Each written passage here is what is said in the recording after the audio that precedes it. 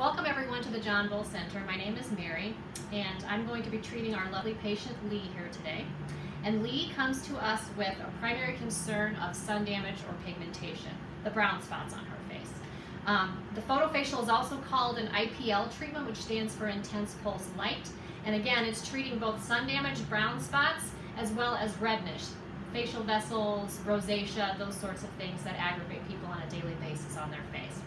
What Lee is going to experience today is a little bit of discomfort, nothing horrible, but we're going to pulse over her face with a wavelength of light.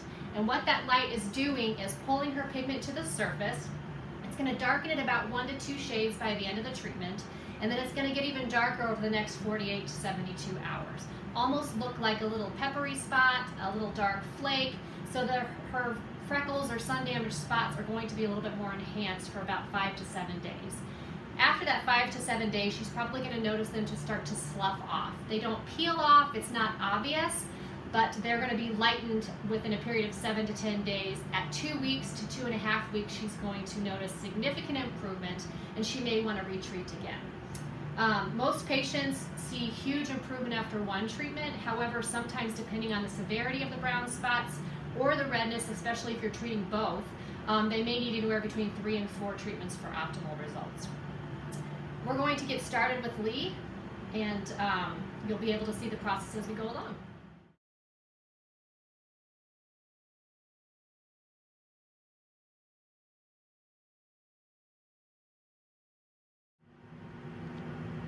All right, so our patient Lee here is prepped and ready for her first photofacial treatment. And what you can see here is we have a little bit of ultrasound gel on her skin. I like to break the face up kind of into sections and just put the ultrasound gel on as I go. What the ultrasound gel is doing for her skin is providing a little bit of cooling and also a slip so that the handpiece can help glide across her skin a little bit easier. We'll remove all that when we're done, put some calming cream on, some sunscreen, and kind of talk a little bit about some post-care instructions with her.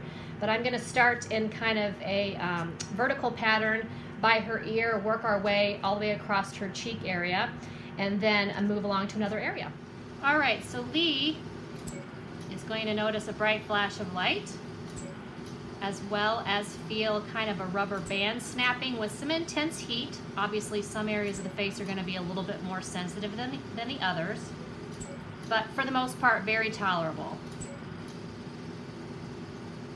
And I'm overlapping about 10% with the head of my handpiece just to make sure that I have excellent coverage, and moving very slowly just for her level of comfort. As you can see, her eyes are covered with goggles, so sometimes people can get a little bit of claustrophobia with that, and you just want to make sure you move slowly and steadily so they're not startled.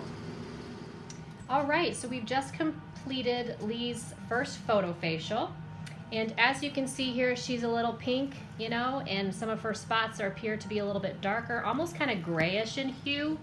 Totally normal after a photofacial. Your body's natural response is to stimulate blood flow to promote healing. What she's going to feel is a sunburn sensation, probably a little bit more intense than that. Her skin's going to be really warm, red, and blotchy for a few hours. On average, most patients experience that.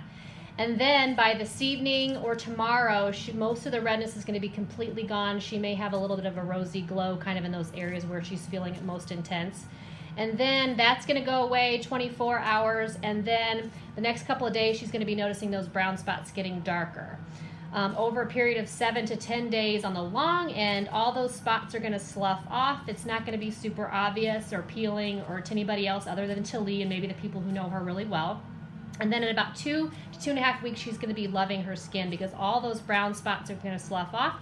And at that point, she's going to decide whether or not she wants to do a little bit more lightening of those spots and repeat treatment.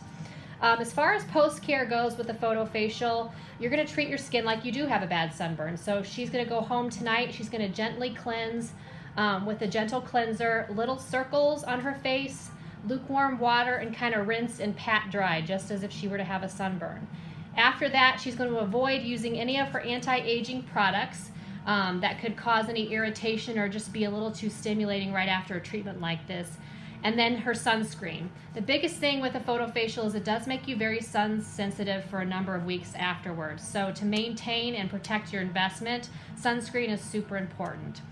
After all the spots have come off, or anywhere between 4 and 5 days after, when she's not sensitive anymore, she can start incorporating those anti-aging products again, just to kind of help maintain the lightness of the spots, soften the skin, smooth and even out the texture, and just really add to the benefits of the photofacial.